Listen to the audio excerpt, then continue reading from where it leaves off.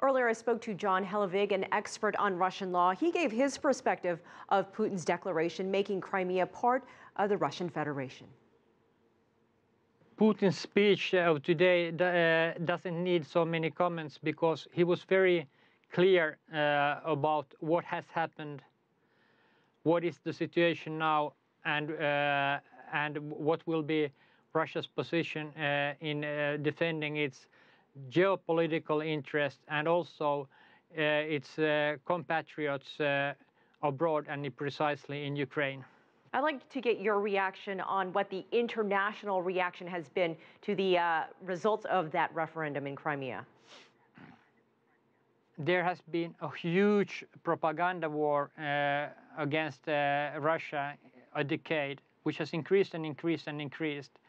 Now we had the Sochi situation, and after that this Ukrainian situation, everybody can see that the Western press has a completely one-sided agenda against Russia. They are not reporting what is happening in Ukraine, Crimea and Russia. So what is the reaction of the Western press to Crimea referendum?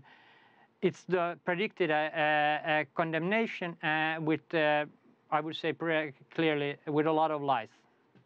And Jon, I'd like to get your take on these reports that a Ukrainian soldier was shot and killed in Crimea. Could that bring about violence in the region, seeing as it's been fairly peaceful there so far? Well, yeah, now that there's a situation that Ukrainian troops are still in Crimea. Now they are asked to leave. They can peacefully leave, and who wants to stay to serve the Crimean army can stay.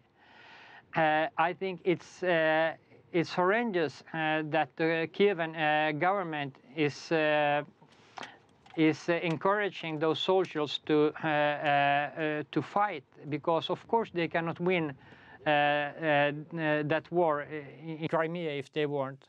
So it's completely useless to have those young people die for the Kievan regime in Crimea.